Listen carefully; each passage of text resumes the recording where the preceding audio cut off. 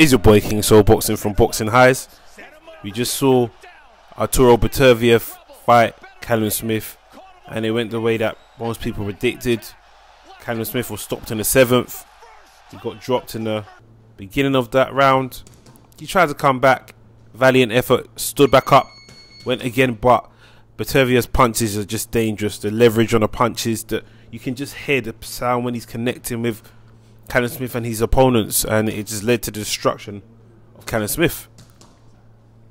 So what happens now? We do want to see Artur Beterbiev fight Dimitri Bivol. That should be happening.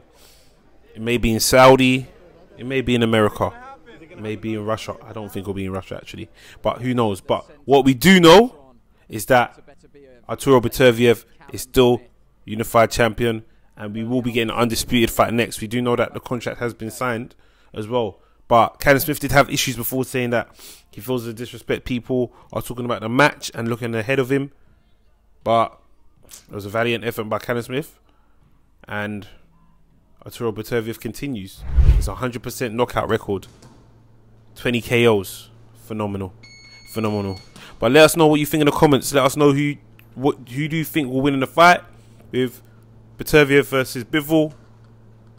The pedigree there is just another level, and there's always levels to this. I know people were banking on Callum Smith to catch him with a counter left hook, but in your repertoire you can't have one arsenal. You need to have many arsenals, and it's a valiant effort from Callum Smith, as he is one of the best in the UK.